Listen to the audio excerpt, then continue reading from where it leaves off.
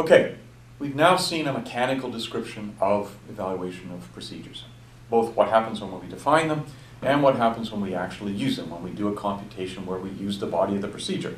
We described a mechanical way of using environments. Let's look at a couple of examples to really drive home that process. Here's a simple example. Let's suppose I want to compute the power of some number to some other power, a to the power of p. I'm going to do it with just successive multiplication. I know that Python provides a built-in version of this, but I would say, for example, want to take a to the pth power, and I do it by multiplying a by itself, storing that result away, then multiplying that by a, then multiplying that by a, and just keeping track of how many multiplications do I need to do until I've done p of them, and keep track of the result and return it when I'm done. So here's some code to do it, and it's pretty straightforward. In fact, we just saw it earlier. It was my earlier example. I'm going to input some number for x. I'm going to input some number for p, and I'm going to make sure it's an int by doing a typecasting there. I'm going to set up an intermediate variable or a place to store the result, and then I'm just going to run through that loop where I'll print something up to tell me where I am, and I'll change the value of result.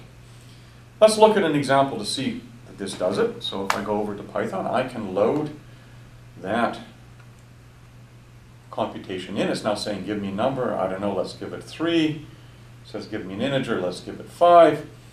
Oh, and it prints through the stages, telling me at each iteration what the current result is. It starts as 1, and then it's 3, and then it's 3 squared, and then it's 3 cubed, and then it's 3 to the 4th. Ooh, wait a minute. Didn't I want to take it to the 5th power? Well, notice that my print statement is just printing before I actually do the work. And in fact, when I'm done, what I've done is I've returned the value in result. Ah, and there it is. It's 243. Okay, we saw how that computation would take place previously. Now, let's capture it in a procedure. So I'm going to define a procedure called iterative power. There's the name. I'm going to give it 2 formal parameters, x and p. And then the body of the procedure is much like what I had for my computation before.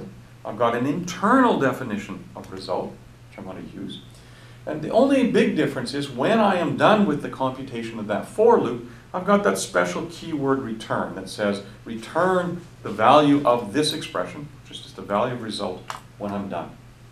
Let's try it to see if it works or not. I've already loaded this over here, so if I say I'm going to iterative power, I'm going to compute that. Let's do 3 to the 5. It runs through exactly the same stages, and notice what it printed out at the end. It printed out the value of the computation. And in fact, if I were to bind this, say z is equal to iterative power of 3 and 5, runs through the computation, and if I ask for the value of z, there it is, 243. So it does the computation I want. Now let's think about what happens inside of the environments. How does the scoping of the variables? So, if I were to evaluate that definition, which I did by loading it into my Python environment, what it does is it creates a binding for the name iterative power to a procedure object. And inside there I have the list of formal parameters, and I have the body. I also have an environment pointer that points back to the environment in which I did the definition, which we know we're going to use. If I now call iterative power with 2 and 5, what do we say happens? We get, first of all, the value of this expression, iterative power. It points to that. It's a procedure object. I get the values of each of these expressions with respect to this environment. Numbers are always numbers, so it's just 2 and 5. And then I create a new environment, which I'm calling E2. This new environment here, it has as a parent the environment that the procedure object has as a parent. And then inside of that environment, I bind these formal parameters to the values of the expressions passed in. And then relative to this environment, I now evaluate the body of the expression.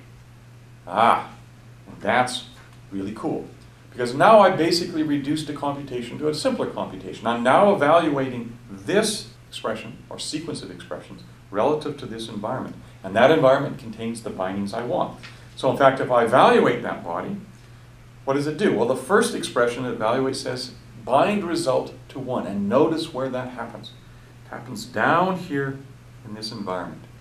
Not up in the global environment where I want to have some value. that I might want to think about is happening inside of this environment created by the procedure call. Having done that definition, I run through the for loop, and that says look up the value of x, which is right there, look up the value of result, which is right there, multiply them together, and change the binding for result. And then do it again, and again, and you get the idea. All of this computation takes place in this environment, E2.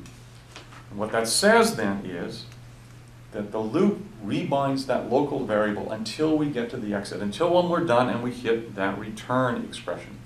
And return says look up the value of result in this environment, because that's where I'm doing the computation for the procedure. There it is. That's what's actually returned. Cool. That's exactly what I said it should do. Now, let's drive home a point. Imagine that we had actually done some bindings for x and p before we called it. In fact, let me go back over here to Python, and I'm going to say, let's set x equal to 3. Let's set p equal to 4. Let's set result equal to 5. And now let's call z as iterative power of, I don't know, let's make it 6 and 7. It runs through the computation, and notice what's happened. What's the value of z? Well, that is 6 to the 7th power. But more importantly, what's the value of x? Still 3. Value of p, still 4. The value of result is still 5. Those were bindings in a global environment. When I called the procedure, it created its own frame, its own context, did all the computation, and that local environment had separate bindings for x and p, which are not visible to the environment where we did the function call.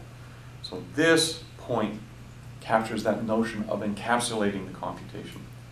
And what that then says is, to say it in a little more detail, we have bindings for x and p up here. When we call the procedure, we do local bindings to the values passed in. We do local bindings for a result. And when we do that computation, the evaluation of the body only sees the bindings down here in E2. So we created a black box. Details don't matter. I can reuse this procedure anywhere by simply using its name. If I decide to change, for example, the names of the parameters in here, I'm free to do that, and it doesn't change any computation that relies on just using iterative power. So procedures do give us this wonderful notion of abstraction.